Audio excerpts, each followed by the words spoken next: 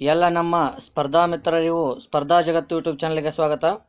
ಸ್ನೇಹಿತರೆ, ಇವತ್ತಿನ ಈ ಒಂದು ವಿಡಿಯೋದಲ್ಲಿ ನಾವು ಕೇಂದ್ರ ಹಾಗೂ ರಾಜ್ಯ ಸರ್ಕಾರಗಳ ಒಂದು ಯೋಜನೆಗಳ ಬಗ್ಗೆ 100 ಮಹತ್ವವಾಗಿರುವಂಥ ಪ್ರಶ್ನೆಗಳನ್ನು ನೋಡೋಣ. ಅಂದರೆ 100 ಮಹತ್ವವಾಗಿರೋ ಪ್ರಶ್ನೆಗಳಲ್ಲಿ ಭಾಗ 1 ನೋಡೋಣ. ಸೊ ಭಾಗ 1ರಲ್ಲಿ 10 ಪ್ರಶ್ನೆಗಳನ್ನು ನೋಡೋಣ. ಬನ್ನಿ ಇವತ್ತಿನ ಈ ಒಂದು ವಿಡಿಯೋನ ಪ್ರಾರಂಭಿಸೋಣ. ಅದಕ್ಕಿಂತ ಮುಂಚೆ ಯಾರಾದರೂ ನಮ್ಮ ಚಾನಲ್ನ ಹೊಸದಾಗಿ ನೋಡ್ತಾ ಇದ್ದರೆ ಸ್ಪರ್ಧಾ ಜಗತ್ತು ಯೂಟ್ಯೂಬ್ ಚಾನಲ್ಗೆ ಸಬ್ಸ್ಕ್ರೈಬ್ ಆಗಿ ಹಾಗೂ ಪಕ್ಕದಲ್ಲಿರುವಂಥ ಬೆಲ್ ಐಕನ್ನ ಒತ್ತಿ.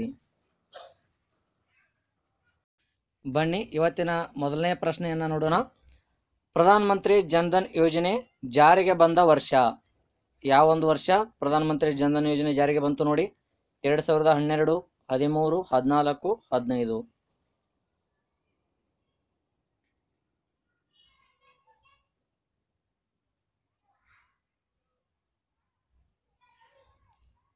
ಉತ್ತರ ನೀಡಿದ್ದೀರಾ ಅನ್ಕೋತೀನಿ. ಉತ್ತರವನ್ನು ನೋಡೋದಾದರೆ ಪ್ರಧಾನ ಮಂತ್ರಿ ಜನ್ಧನ್ ಯೋಜನೆ ಜಾರಿಗೆ ಬಂದ ವರ್ಷ ಯಾವುದು ಅಂದರೆ 2014. 2014 ಆಗಸ್ಟ್ 28ರಂದು ಈ ಒಂದು ಯೋಜನೆಯನ್ನು ಜಾರಿಗೆ ತರಲಾಗುತ್ತೆ. ಸೊ ಇದರ ಒಂದು ಉದ್ದೇಶ ಅಂದರೆ ಪ್ರಧಾನ ಮಂತ್ರಿ ಜನ್ಧನ್ ಯೋಜನೆಯ ಉದ್ದೇಶ ಏನಾಗಿತ್ತು ಅಂದರೆ ದೇಶದ ಪ್ರತಿಯೊಬ್ಬ ನಾಗರಿಕನಿಗೂ ಬ್ಯಾಂಕ್ ಖಾತೆ ಸೌಲಭ್ಯವನ್ನು ಒದಗಿಸುವುದು ಇದರ ಒಂದು ಮುಖ್ಯ ಉದ್ದೇಶವಾಗಿತ್ತು. ಯಾಕಂದರೆ ಒಂದು 2011ರ ಜನಗಣತಿಯ ಪ್ರಕಾರ 58% ನಮ್ಮ ಭಾರತೀಯ ನಾಗರಿಕರು 58% ಮಾತ್ರ ಒಂದು ಬ್ಯಾಂಕ್ ಖಾತೆಯನ್ನು ಹೊಂದಿದ್ರು. ಸೊ ಹಾಗಾಗಿ ಪ್ರತಿಯೊಬ್ಬ ನಾಗರಿಕನಿಗೂ ಬ್ಯಾಂಕ್ ಖಾತೆ ಸೌಲಭ್ಯವನ್ನು ಒದಗಿಸುವ ಉದ್ದೇಶಕ್ಕಾಗಿ ಈ ಒಂದು ಪ್ರಧಾನ ಮಂತ್ರಿ ಜನ್ಧನ್ ಯೋಜನೆಯನ್ನು 2014ರಲ್ಲಿ ಜಾರಿಗೆ ತರಲಾಗುತ್ತೆ. 2014 ಆಗಸ್ಟ್ 28ರಂದು. ಸೊ ಇದರ ಒಂದು ಧ್ಯೇಯ ವಾಕ್ಯ, ಪ್ರಧಾನ ಮಂತ್ರಿ ಜನ್ಧನ್ ಯೋಜನೆಯ ಧ್ಯೇಯ ವಾಕ್ಯ ಏನಂತ ನೋಡೋದಾದ್ರೆ ಮೇರಾ ಖಾತಾ ಭಾಗ್ಯ ವಿಧಾತ, ಮೇರಾ ಖಾತಾ ಭಾಗ್ಯ ವಿಧಾತ ಅನ್ನುವಂಥದ್ದು ಇದರ ಒಂದು ಧ್ಯೇಯ ವಾಕ್ಯ. ಸೊ ಬನ್ನಿ ಮುಂದಿನ ಪ್ರಶ್ನೆಯನ್ನು ನೋಡೋಣ. ಎರಡನೆಯ ಪ್ರಶ್ನೆ, ಸ್ವಚ್ಛ ಭಾರತ್ ಅಭಿಯಾನ ಯೋಜನೆಯ ಧ್ಯೇಯ ವಾಕ್ಯ. ಸ್ವಚ್ಛ ಭಾರತ್ ಅಭಿಯಾನ ಧ್ಯೇಯ ವಾಕ್ಯ ನೋಡಿ: ಒಂದು ಹೆಜ್ಜೆ ಅಭಿವೃದ್ಧಿ ಕಡೆಗೆ, ನನ್ನ ಭಾರತ ಸ್ವಚ್ಛ ಭಾರತ, ಒಂದು ಹೆಜ್ಜೆ ಸ್ವಚ್ಛತೆಯ ಕಡೆಗೆ, ಒಂದು ಹೆಜ್ಜೆ ಸಮೃದ್ಧಿಯ ಕಡೆಗೆ.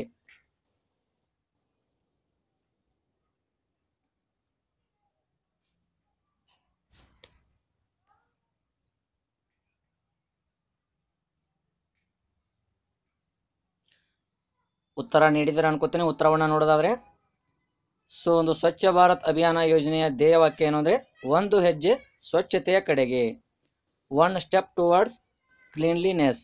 ಸೊ ಇದರ ಒಂದು ಧ್ಯೇಯ ವಾಕ್ಯ ಒಂದು ಹೆಜ್ಜೆ ಸ್ವಚ್ಛತೆಯ ಕಡೆಗೆ. ಸೊ ಈ ಒಂದು ಸ್ವಚ್ಛ ಭಾರತ್ ಅಭಿಯಾನ ಯೋಜನೆ ಜಾರಿಗೆ ಬಂದಂಥ ವರ್ಷ ನೋಡೋದಾದ್ರೆ ಇದು ಕೂಡ 2014ರಲ್ಲಿ ಒಂದು 2014 ಅಕ್ಟೋಬರ್ 2ರಂದು ಅಂದರೆ ಗಾಂಧಿ ಜಯಂತಿಯ ಒಂದು ದಿನದಂದು 2014ರಲ್ಲಿ ಇದನ್ನು ಜಾರಿಗೆ ತರಲಾಗುತ್ತೆ. ಯಾವುದು? ಸ್ವಚ್ಛ ಭಾರತ್ ಅಭಿಯಾನ ಯೋಜನೆ. ಸೊ ಇದರ ಒಂದು ಉದ್ದೇಶ ಏನಂತ ನಾವು ನೋಡೋದಾದ್ರೆ ನಗರಗಳನ್ನು ಬಯಲು ಮಲ ವಿಸರ್ಜನೆ ಮುಕ್ತ ಮಾಡುವುದು, ಮತ್ತೆ 2019ರ ವೇಳೆಗೆ ಅಂದರೆ 5 ವರ್ಷದೊಳಗೆ, ಒಂದು 2014ರಲ್ಲಿ ಈ ಯೋಜನೆ ಪ್ರಾರಂಭ ಆಗುತ್ತಲ್ಲ, ಸೊ ಮುಂದೆ 5 ವರ್ಷದ ವೇಳೆಗೆ ಅಂದರೆ 2019ರ ವೇಳೆಗೆ ಬಯಲು ಶೌಚ ಮುಕ್ತವನ್ನಾಗಿ ಮಾಡುವುದು ಇದರ ಒಂದು ಮುಖ್ಯ ಉದ್ದೇಶ ಆಗಿತ್ತು. ಹಾಗೆ ಅಕ್ಟೋಬರ್ 2ರಂದು ಇದರ ಈ ಒಂದು ಯೋಜನೆಯನ್ನು ಜಾರಿಗೆ ತಂದದ್ದು ವಿಶೇಷ. ಯಾಕಂದರೆ ಗಾಂಧಿ ಜಯಂತಿಯ ಒಂದು ದಿನದಂದು ಈ ಒಂದು ಯೋಜನೆಯನ್ನು ಜಾರಿಗೆ ತಂದಿರ್ತಾರೆ. ಸೊ ನೆನಪಿರಲಿ. ಬನ್ನಿ ಮುಂದಿನ ಒಂದು ಪ್ರಶ್ನೆಯನ್ನು ನೋಡೋಣ. ಸಂಸದರ ಆದರ್ಶ್ ಗ್ರಾಮ್ ಯೋಜನೆ ಜಾರಿಗೆ ಬಂದ ವರ್ಷ. ಸಂಸದರ ಆದರ್ಶ್ ಗ್ರಾಮ್ ಯೋಜನೆ ಜಾರಿಗೆ ಬಂದಂಥ ವರ್ಷ ನೋಡಿ 2013, 14, 15, 16. ಯಾವುದು ನೋಡಿ?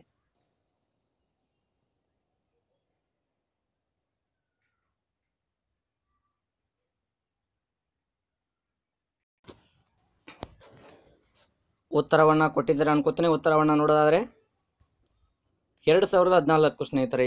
ಸಂಸದರ ಆದರ್ಶ್ ಗ್ರಾಮ್ ಯೋಜನೆ ಜಾರಿಗೆ ಬಂದಂಥ ವರ್ಷ ಯಾವುದಂದ್ರೆ 2014 ಅಕ್ಟೋಬರ್ 11ರಂದು ಈ ಒಂದು ಯೋಜನೆ ಜಾರಿಗೆ ಬರುತ್ತೆ. ಸೊ ಈ ಒಂದು ಸಂಸದರ ಆದರ್ಶ್ ಗ್ರಾಮ್ ಯೋಜನೆಯ ಮುಖ್ಯ ಉದ್ದೇಶ ಏನು ಅಂದರೆ ಗ್ರಾಮಗಳ ನೈರ್ಮಲ್ಯತೆಯನ್ನು ಒಳಗೊಂಡಂತೆ ಆರ್ಥಿಕವಾಗಿ ಮತ್ತು ಸಾಂಸ್ಕೃತಿಕವಾಗಿ ಒಂದು ಆ ಗ್ರಾಮವನ್ನು ಅಭಿವೃದ್ಧಿಪಡಿಸುವುದು. ಅಂದರೆ ಸಂಸತ್ತಿನ ಪ್ರತಿಯೊಬ್ಬ ಸದಸ್ಯರು ಪ್ರತಿ ವರ್ಷ ಒಂದೊಂದು ಗ್ರಾಮವನ್ನು ತೆಗೆದುಕೊಂಡು ಅದರ ಒಂದು ನೈರ್ಮಲ್ಯತೆ ಮತ್ತು ಆರ್ಥಿಕವಾಗಿ ಸಾಂಸ್ಕೃತಿಕವಾಗಿ ಕೂಡ ಅದನ್ನು ಅಭಿವೃದ್ಧಿಪಡಿಸುವುದು ಇದರ ಒಂದು ಉದ್ದೇಶವಾಗಿದೆ. ಸೊ ಬನ್ನಿ ಮುಂದಿನ ಪ್ರಶ್ನೆಯನ್ನು ನೋಡೋಣ. 4ನೆಯ ಪ್ರಶ್ನೆ, ದೀನ್ ದಯಾಳ್ ಉಪಾಧ್ಯಾಯ ಗ್ರಾಮ ಯೋಜನೆಯ ಉದ್ದೇಶ. ದೀನ್ ದಯಾಳ್ ಉಪಾಧ್ಯಾಯ ಗ್ರಾಮ ಯೋಜನೆಯ ಉದ್ದೇಶ ನೋಡಿ ಏನಿದೆ. ನಗರ ಪ್ರದೇಶಕ್ಕೆ ನಿರಂತರ ವಿದ್ಯುತ್ ಸರಬರಾಜು, ಗ್ರಾಮೀಣಕ್ಕೆ ಅಂದರೆ ಗ್ರಾಮೀಣ ಪ್ರದೇಶಕ್ಕೆ ಒಂದು ನಿರಂತರ ವಿದ್ಯುತ್ ಸರಬರಾಜು, ಮತ್ತು ನಗರ ಮತ್ತು ಗ್ರಾಮೀಣ ಪ್ರದೇಶಗಳಲ್ಲಿ ಅನಿಲ ಸರಬರಾಜು, ನಗರ ಮತ್ತು ಗ್ರಾಮೀಣ ಪ್ರದೇಶಗಳಲ್ಲಿ ನಿರಂತರ ವಿದ್ಯುತ್ ಸರಬರಾಜು. ನೋಡಿ ಯಾವ ಒಂದು ಆಪ್ಷನ್ ಸರಿಯಾದಂಥ ಉದ್ದೇಶವಾಗಿದೆ.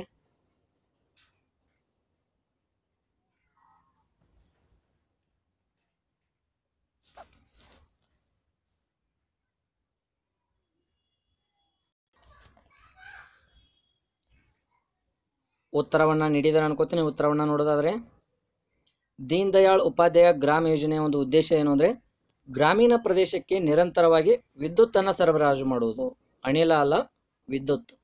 ಗ್ರಾಮೀಣ ಪ್ರದೇಶಕ್ಕೆ ನಿರಂತರವಾಗಿ ವಿದ್ಯುತ್ತನ್ನು ಸರಬರಾಜು ಮಾಡುವುದು ಈ ಒಂದು ದೀನ್ ದಯಾಳ್ ಉಪಾಧ್ಯಾಯ ಗ್ರಾಮ ಯೋಜನೆಯ ಉದ್ದೇಶ ಆಗಿದೆ. ಹಾಗಾದರೆ ಈ ಯೋಜನೆ ಜಾರಿಗೆ ಬಂದಂಥ ವರ್ಷ ನೋಡೋದಾದರೆ 2015 ಜುಲೈ 25ರಂದು ಈ ಒಂದು ಯೋಜನೆ ಜಾರಿಗೆ ಬರುತ್ತೆ ಸ್ನೇಹಿತರೆ. 2015 ಜುಲೈ 25ರಂದು. ಸೊ ಗ್ರಾಮೀಣ ಪ್ರದೇಶದಲ್ಲಿರುವಂಥ ಎಲ್ಲ ಮನೆಗಳಿಗೂ ಒಂದು ದಿನದ 24 ಗಂಟೆಗಳವರೆಗೂ ಒಳ್ಳೆಯ ಅಂದರೆ ಉತ್ತಮ ರೀತಿಯ ಒಂದು ವಿದ್ಯುತ್ತನ್ನು ಸರಬರಾಜು ಮಾಡುವುದು ಈ ಒಂದು ದೀನ್ ದಯಾಳ್ ಉಪಾಧ್ಯಾಯ ಗ್ರಾಮ ಯೋಜನೆಯ ಉದ್ದೇಶ ಆಗಿರುತ್ತೆ. ಬನ್ನಿ ಮುಂದಿನ ಪ್ರಶ್ನೆಯನ್ನು ನೋಡೋಣ. ಮುದ್ರಾ ಬ್ಯಾಂಕ್ ಯೋಜನೆಯ ಉದ್ದೇಶ.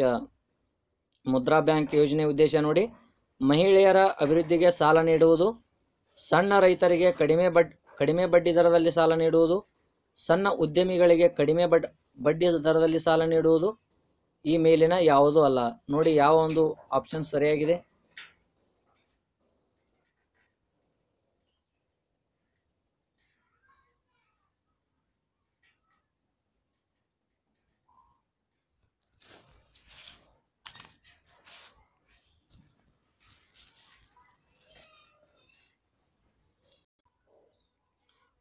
ಉತ್ತರವನ್ನು ನೀಡಿದರೆ ಅನ್ಕೋತೀನಿ. ಉತ್ತರವನ್ನು ನೋಡೋದಾದರೆ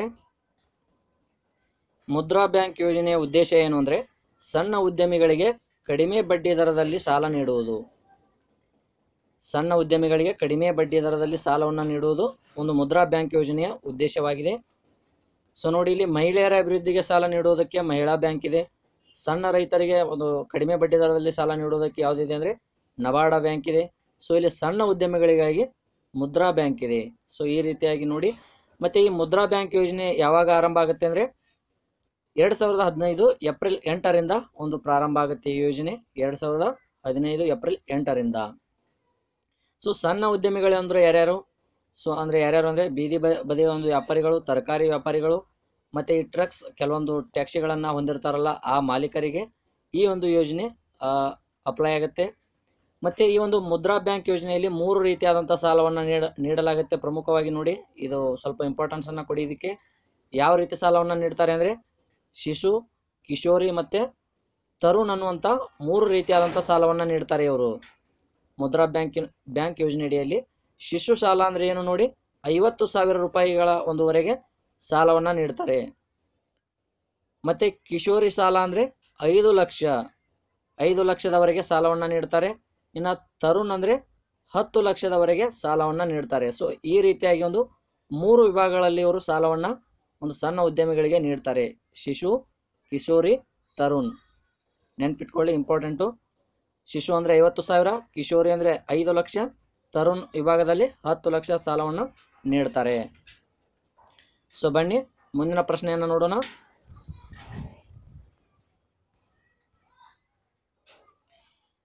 ಸಾಂಕ್ರಾಮಿಕ ರೋಗಗಳ ನಿಯಂತ್ರಣ ಮಾಡುವುದು ಈ ಕೆಳಗಿನ ಯಾವ ಯೋಜನೆಯ ಉದ್ದೇಶವಾಗಿದೆ? ನೋಡಿ, ಸಾಂಕ್ರಾಮಿಕ ರೋಗಗಳ ನಿಯಂತ್ರಣ ಮಾಡುವುದು ಈ ಕೆಳಗಿನ ಯಾವ ಯೋಜನೆಯ ಉದ್ದೇಶ ಆಗಿದೆ ನೋಡಿ. ಇಂದ್ರಧನುಷ್ ಯೋಜನೆ ಅಭಿಯಾನ, ಪ್ರಧಾನಮಂತ್ರಿ ಸುರಕ್ಷಾ ಬಿಮಾ ಯೋಜನೆ, ಸ್ವಚ್ಛ ಭಾರತ್ ಅಭಿಯಾನ, ಪ್ರಧಾನಮಂತ್ರಿ ಜೀವನ್ ಜ್ಯೋತಿ ಬಿಮಾ ಯೋಜನೆ. ನೋಡಿ ಯಾವುದು?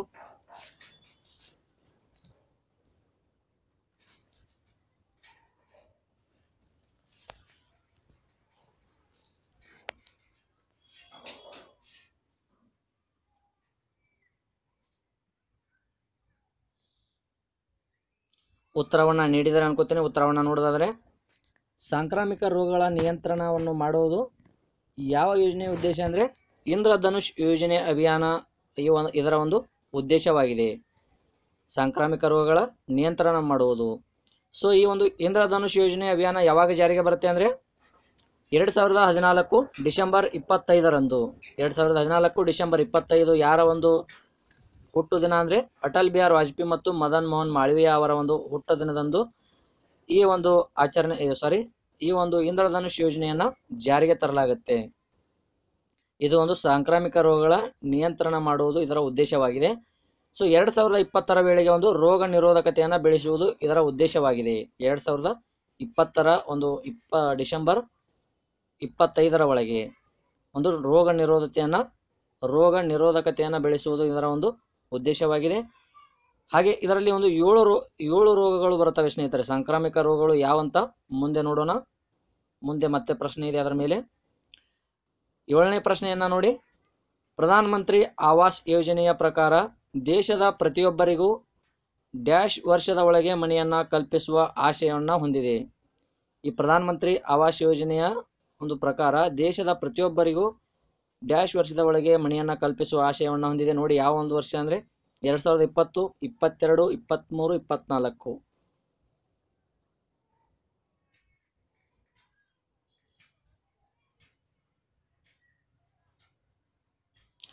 ಉತ್ತರವನ್ನ ಕೊಟ್ಟಿದ್ದೀರಾ ಅನ್ಕೋತೀನಿ. ಉತ್ತರವನ್ನ ನೋಡಿದ್ರೆ ಸೊ ಯಾವ ಒಂದು ವರ್ಷ ಅಂದ್ರೆ 2020ರ ಒಳಗೆ ಎಲ್ಲ ಒಂದು ಭಾರತೀಯ ನಾಗರಿಕರಿಗೆ ಮನೆ ಇಲ್ಲದವರಿಗೆ ಮನೆಯನ್ನ ಕಲ್ಪಿಸುವುದು ಇದರ ಒಂದು ಆಶಯವಾಗಿದೆ. ಪ್ರಧಾನಮಂತ್ರಿ ಆವಾಸ್ ಯೋಜನೆಯ ಉದ್ದೇಶವಾಗಿದೆ.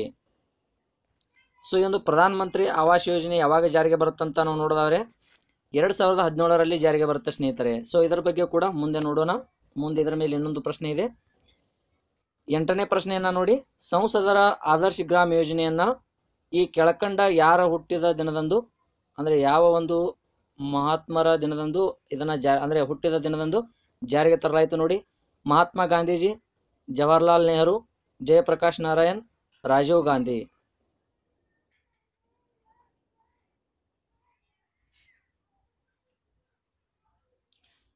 ಸೊ ಉತ್ತರವನ್ನ ನೀಡಿದರೆ ಅನ್ಕೋತೀನಿ. ನಾನು ನಿಮಗೆ ಆಗಲೇ ಈ ಒಂದು ಪ್ರಶ್ನೆ ಬಂದಿತ್ತು. ಸೊ ಸಂಸದರ ಆದರ್ಶ ಗ್ರಾಮ ಯೋಜನೆ ಯಾರ ಒಂದು ಹುಟ್ಟಿದ ದಿನದಂದು ಇದನ್ನ ಜಾರಿಗೆ ತರಲಾಗಿದೆ ಅಂದ್ರೆ ಜಯಪ್ರಕಾಶ್ ನಾರಾಯಣ್ ರವರ ಒಂದು ಹುಟ್ಟಿದ ದಿನ. ಅಂದ್ರೆ ಈ ಸಂಸದರ ಆದರ್ಶ ಗ್ರಾಮ ಯೋಜನೆ ನಾವು ಆಗಲೇ ನೋಡಿದಾಗೆ 2014 ಅಕ್ಟೋಬರ್ 11ರಂದು ಜಾರಿಗೆ ಬರುತ್ತೆ ಸ್ನೇಹಿತರೆ. ಅಕ್ಟೋಬರ್ 11 ಒಂದು ಜಯಪ್ರಕಾಶ್ ನಾರಾಯಣ್ ರವರ ಹುಟ್ಟಿದ ದಿನ. ಸೊ ಅವರ ಒಂದು ಜಯಂತಿ ದಿನದಂದು ಈ ಒಂದು ಸಂಸದರ ಆದರ್ಶ ಗ್ರಾಮ ಯೋಜನೆಯನ್ನ ಜಾರಿಗೆ ತರಲಾಗಿದೆ. ಸೊ ಇದು ಒಂದು ಇಂಪಾರ್ಟೆಂಟ್, ನೋಡ್ಕೊಳ್ಳಿ. ಮುಂದಿನ ಪ್ರಶ್ನೆಯನ್ನ ನೋಡೋಣ. 9ನೆಯ ಪ್ರಶ್ನೆ. ಇಂದಿರಾ ಆವಾಸ್ ಯೋಜನೆಯಡಿಯಲ್ಲಿ ಮನೆಗಳನ್ನ ನಿರ್ಮಿಸುವುದಕ್ಕೆ ಸಾಮಾನ್ಯವಾಗಿ ಎಲ್ಲ ರಾಜ್ಯಗಳಲ್ಲಿ ಜನರಿಗೆ ಕೇಂದ್ರ ಹಾಗೂ ರಾಜ್ಯಗಳು ಎಷ್ಟು ಪಾಲು ಹಣ ನೀಡಬೇಕು? ಸೊ ಒಟ್ಟಾರೆಯಾಗಿ ಒಂದು 1,20,000ವರೆಗೆ ಈ ಒಂದು ಇಂದಿರಾ ಆವಾಸ್ ಯೋಜನೆಯಡಿಯಲ್ಲಿ ಹಣವನ್ನ ನೀಡಲಾಗತ್ತೆ ಮನೆಗಳ ನಿರ್ಮಾಣಕ್ಕೆ. ಹಾಗಾದರೆ ಆ ಒಂದು ಪಾಲಿನಲ್ಲಿ ಕೇಂದ್ರದ ಪಾಲು ಎಷ್ಟು ಮತ್ತೆ ರಾಜ್ಯದ ಪಾಲು ಎಷ್ಟಿದೆ ಅಂತ ಇಲ್ಲಿ ಪ್ರಶ್ನೆಯನ್ನ ಕೇಳಲಾಗಿದೆ ನೋಡಿ. ಆಪ್ಷನ್ 1 80% ಮತ್ತೆ 20%. ಅಂದ್ರೆ ಮೊದಲನೇದು ಕೇಂದ್ರ ಪಾಲು ಮತ್ತೆ ಆಮೇಲೆ ಎರಡನೆಯದು ರಾಜ್ಯ ಪಾಲಾಗಿದೆ ನೋಡಿ. ಆಪ್ಷನ್ಸ್ 2 85 ಮತ್ತೆ 15, 70, 30, 75% ಮತ್ತೆ 25%. ಸೊ ಯಾವ್ದು ಒಂದು ಸರಿಯಾದ ಉತ್ತರ ನೋಡಿ.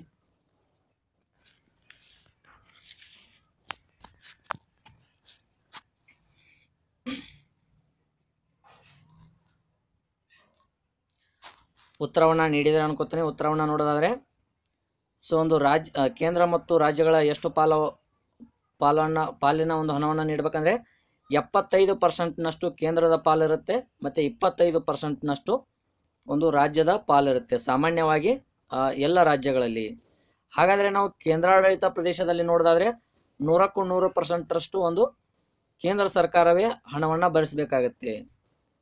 ಕೇಂದ್ರಾಡಳಿತ ಪ್ರದೇಶಗಳಲ್ಲಿ 100%ನಷ್ಟು ಹಣ ಕೂಡ ಒಂದು ಕೇಂದ್ರವೇ ನೀಡಬೇಕಾಗುತ್ತೆ. ಯಾಕಂದ್ರೆ ಅದು ಕೇಂದ್ರಾಡಳಿತ ಪ್ರದೇಶ ಆಗಿರೋದ್ರಿಂದ ಅಲ್ಲಿ ಎಲ್ಲ ಹಣವನ್ನ ಕೇಂದ್ರ ಸರ್ಕಾರ ಭರಿಸುತ್ತೆ. ಮತ್ತೆ ಇನ್ನು ಈಶಾನ್ಯ ರಾಜ್ಯಗಳಲ್ಲಿ ನಾವು ನೋಡೋದಾದ್ರೆ 90% ಒಂದು ಈ ಕೇಂದ್ರ ಸರ್ಕಾರ ಹಣವನ್ನ ಭರಿಸಬೇಕಾಗತ್ತೆ. ಮತ್ತೆ ಅಲ್ಲಿನ ರಾಜ್ಯ ಸರ್ಕಾರ 10%ನಷ್ಟು ಹಣವನ್ನ ಈ ಒಂದು ಇಂದಿರಾ ಆವಾಸ್ ಯೋಜನೆ ಅಡಿಯಲ್ಲಿ ಮನೆಗಳನ್ನ ನಿರ್ಮಾಣ ಮಾಡೋದಕ್ಕೆ ಕೊಡಲಾಗತ್ತೆ. ಸೊ ಹಾಗಾದ್ರೆ ಸ್ನೇಹಿತರೆ, ನಾನು ಇಲ್ಲಿ ನಿಮಗೆ ಆಗಲೇ ಒಂದು ಪ್ರಧಾನಮಂತ್ರಿ ಆವಾಸ್ ಯೋಜನೆ ಅಂತ ಹೇಳಿದೆ. ಆ ಪ್ರಧಾನಮಂತ್ರಿ ಆವಾಸ್ ಯೋಜನೆಯೇ ಮೊದಲಿಗೆ ಇಂದಿರಾ ಆವಾಸ್ ಯೋಜನೆ ಅಂತ ಇತ್ತು. ಅಂದ್ರೆ ಇಂದಿರಾ ಆವಾಸ್ ಯೋಜನೆ ಯಾವಾಗ ಜಾರಿಗೆ ಬಂದಿದ್ದು ನಾವು ನೋಡೋದಾದ್ರೆ 1985 ಮತ್ತು 86ರಲ್ಲಿ ಈ ಒಂದು ಇಂದಿರಾ ಆವಾಸ್ ಯೋಜನೆ ಜಾರಿಗೆ ಬರುತ್ತೆ. ಸೊ ಅದನ್ನೇ ಒಂದು ನರೇಂದ್ರ ಮೋದಿ ಅವರು ಏನ್ ಮಾಡ್ತಾರೆ ಅಂದ್ರೆ, ಪ್ರಧಾನಮಂತ್ರಿ ನರೇಂದ್ರ ಮೋದಿ ಅವರು 2017ರಲ್ಲಿ ಮರುನಾಮಕರಣ ಮಾಡ್ತಾರೆ. ಇಂದಿರಾ ಆವಾಸ್ ಯೋಜನೆ ಅಂತ ಇರೋದನ್ನ ಪ್ರಧಾನಮಂತ್ರಿ ಆವಾಸ್ ಯೋಜನೆ ಅಂತ ಮರುನಾಮಕರಣ ಮಾಡ್ತಾರೆ. ಸೊ ಈ ರೀತಿಯಾಗಿ ಒಂದು ಇಂದಿರಾ ಆವಾಸ್ ಯೋಜನೆ ಬದಲಾಗುತ್ತೆ, ಪ್ರಧಾನಮಂತ್ರಿ ಗ್ರಾಮೀಣ ಆವಾಸ್ ಯೋಜನೆ ಅಂತ ಬದಲಾಗಿ ಒಂದು ಈ ರೀತಿಯಾಗಿ ಒಂದು ಕೆಲಸವನ್ನ ನಿರ್ವಹಿಸ್ತಾ ಇದೆ. ಸೊ ಬನ್ನಿ ಮುಂದಿನ ಪ್ರಶ್ನೆಯನ್ನ ನೋಡೋಣ. ಇಂದ್ರಧನುಷ್ ಯೋಜನೆಯಡಿ ಕೆಳಗಿನ ಯಾವ ರೋಗ ನಿಯಂತ್ರಿಸುವುದಿಲ್ಲ? ಅಂದ್ರೆ ನಾನು ಆಗಲೇ ನಿಮಗೆ ಹೇಳಿದೆ 7 ರೋಗಗಳನ್ನ ಇದು ನಿಯಂತ್ರಿಸೋದಕ್ಕೆ ಇರುವಂತ ಯೋಜನೆ. ಸೊ ಈ ಕೆಳಗಿನ ಯಾವ ರೋಗವನ್ನ ಇದು ನಿಯಂತ್ರಿಸುವುದಿಲ್ಲ? ನೋಡಿ, ಆಪ್ಷನ್ಸ್ ಹೀಗಿದೆ: ಕ್ಷಯ ರೋಗ, ಪೋಲಿಯೋ, ಕ್ಯಾನ್ಸರ್, ಟೆಟನಸ್.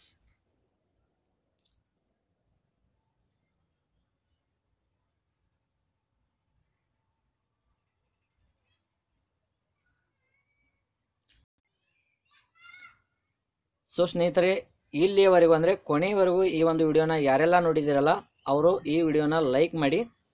ನೋಡೋಣ ಎಷ್ಟು ಜನರು ಕೊನೆಯವರೆಗೂ ವಿಡಿಯೋನ ನೋಡ್ತಾ ಇದ್ದೀರಿ ಅಂತ ತಿಳಿದುಕೊಳ್ಳೋಸ್ಕರ ಈ ಒಂದು ರೀತಿ ಹೇಳಲಾಗ್ತಾ ಇದೆ. ಸೊ ಕೊನೆಯವರೆಗೂ ಯಾರೆಲ್ಲ ನೋಡಿದ್ರೆ ಅವರು ವಿಡಿಯೋನ ಲೈಕ್ ಮಾಡಿ.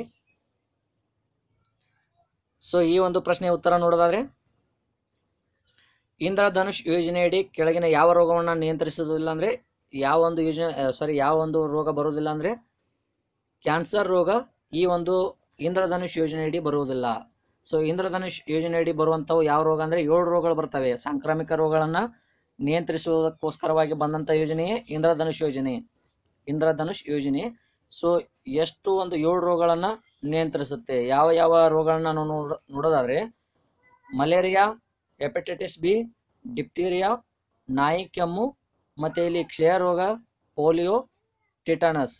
ಸೊ ಈ ರೀತಿಯಾಗಿ ಒಂದು 7 ಸಾಂಕ್ರಾಮಿಕ ರೋಗಗಳನ್ನ ನಿಯಂತ್ರಿಸುವುದಕ್ಕೋಸ್ಕರವಾಗಿ ಬಂದಂತ ಒಂದು ಯೋಜನೆಯೇ ಇಂದ್ರಧನುಷ್ ಯೋಜನೆ.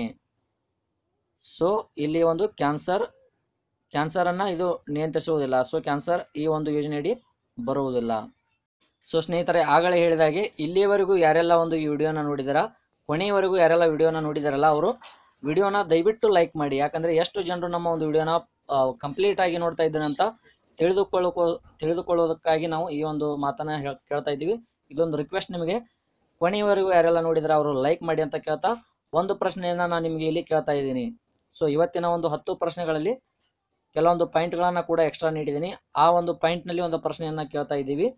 ಆ ಪ್ರಶ್ನೆಗೆ ಒಂದು ನೀವು ಕಮೆಂಟ್ ಬಾಕ್ಸ್ ನಲ್ಲಿ ಉತ್ತರವನ್ನ ತಿಳಿಸಿ. ಪ್ರಶ್ನೆ ಏನಂದ್ರೆ, ಮುದ್ರಾ ಬ್ಯಾಂಕಿನ ಒಂದು ಯೋಜನೆಯಡಿಯಲ್ಲಿ 3 ರೀತಿಯಾದಂತಹ ಸಾಲಗಳನ್ನ ನೀಡ್ತಾರೆ. ಸೊ ಆಲ್ರೆಡಿ ನಾನು ಎಕ್ಸ್ಪ್ಲೇನ್ ಮಾಡಿದ್ದೀನಿ. ಯಾರಿಗೆಲ್ಲ ನೆನಪಿದೆ ಅವರು ಆ ಒಂದು 3 ಸಾಲಗಳನ್ನ ಅಂದ್ರೆ 3 ರೀತಿಯಾದ ಸಾಲಗಳನ್ನ ನೀಡುತ್ತೆ, ಅವು ಯಾವುವು ಅನ್ನುವಂಥದ್ದನ್ನ ನೀವು ನಮಗೆ ಕಮೆಂಟ್ ಬಾಕ್ಸ್ ನಲ್ಲಿ ಉತ್ತರವನ್ನ ತಿಳಿಸಿ ಅಂತ ಕೇಳ್ತಾ ಇವತ್ತಿನ ಒಂದು ವಿಡಿಯೋನ ಇಲ್ಲಿಗೆ ಮುಗಿಸ್ತಾ ಇದ್ದೀನಿ. ಮತ್ತೆ ಮುಂದಿನ ಭಾಗ 2ರಲ್ಲಿ ಮತ್ತೆ ಸಿಗೋಣ ಅಂತ ಹೇಳ್ತಾ ಈ ಒಂದು ವಿಡಿಯೋನ ಇಲ್ಲಿಗೆ ಮುಗಿಸ್ತಾ ಇದ್ದೀನಿ. ಧನ್ಯವಾದಗಳು.